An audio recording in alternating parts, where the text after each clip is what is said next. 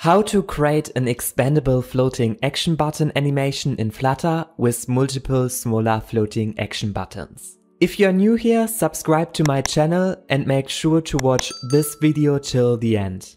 We use this package SpeedDial for creating easily multiple floating action buttons. Let's get started with our scaffold floating action button property, and here we want to create a SpeedDial widget which comes from this package. And with this we have here this floating action button at the bottom, and we also want to include there an icon, so we put here an animated icon inside, in this case the menu close icon. And secondly, you can create within the children property all these smaller floating action buttons by creating every time a SpeedDial child widget. And here inside you can create an icon and also a label for this floating action button. And next to it we want to create another small floating action button with a different icon and a different label. And with this we have here this animated floating action button, and here we have then our two smaller floating action buttons that we have basically defined inside of the children property. And to make this work, you also need to go to your pub/spec YAML file, and under your dependencies you need to include this SpeedDial package.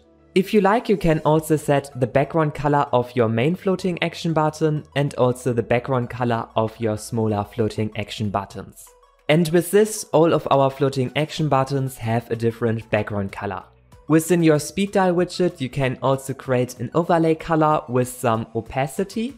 And with this we go from this yellow background color to this black background color that we have defined here inside with these overlay colors.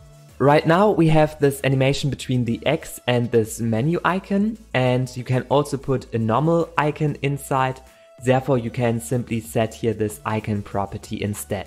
And with this we have here every time the share icon, and it is not animating anymore. Within the smaller floating action buttons we also have the property OnTap. And if we click on the small floating action button, then you can do something. In my case, I want to show a toast message. And the same functionality you can also add for each of your other floating action buttons. And with this, I can click on a floating action button, and then we see here this toast message of the item that we have selected. For displaying these social icons, I have made use of this Font Awesome Icons package. And for showing the toast message, I also make use of this Flutter toast package. So if you want to use them, then make sure to go to your pub/spec YAML file, and here under your dependencies you can include then these both packages.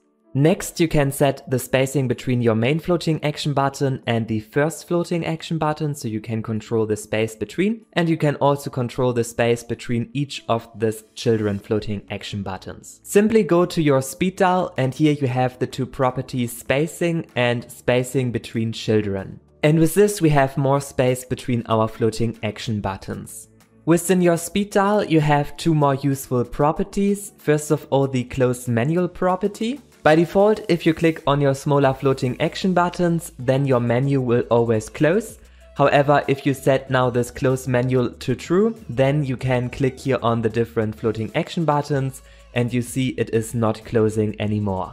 And secondly, you can implement the properties on open and on close, and here inside you can then decide what should happen if the floating action button menu opens or if it closes.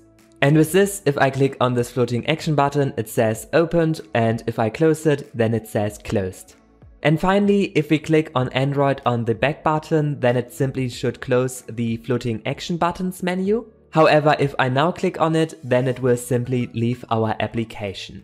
To fix this, we create within the SpeedDial widget this open close dial property.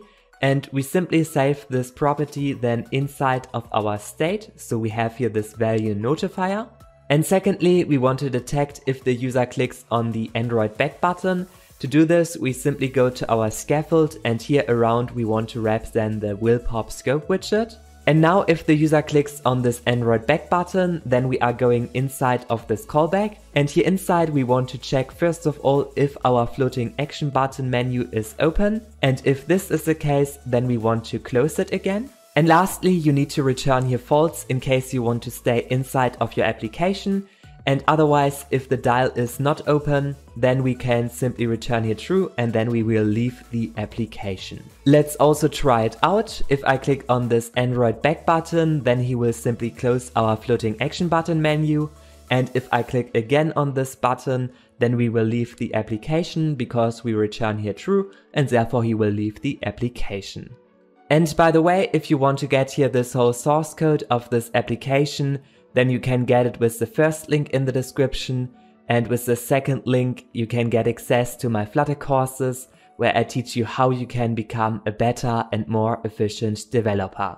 If you like this video, make sure to subscribe to my YouTube channel.